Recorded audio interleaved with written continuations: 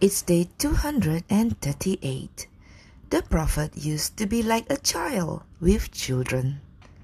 Whenever he saw a child, the prophet would go to him and show him love and affection.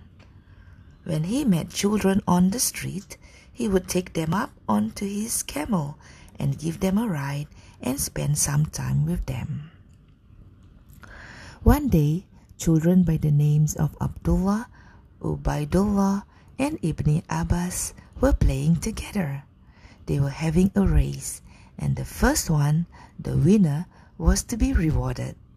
At that moment, the prophet was passing by. He immediately came to them and smiled and said, "Whoever can race with me and win shall have a reward." Then he started running with them.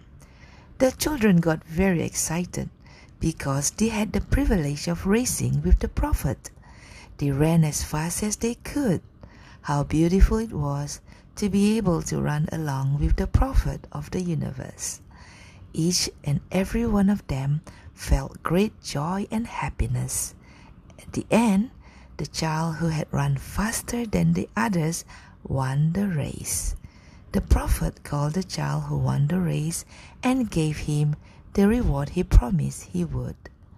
The children did not want to leave the prophet.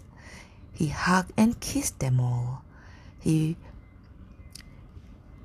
pleased each one of them.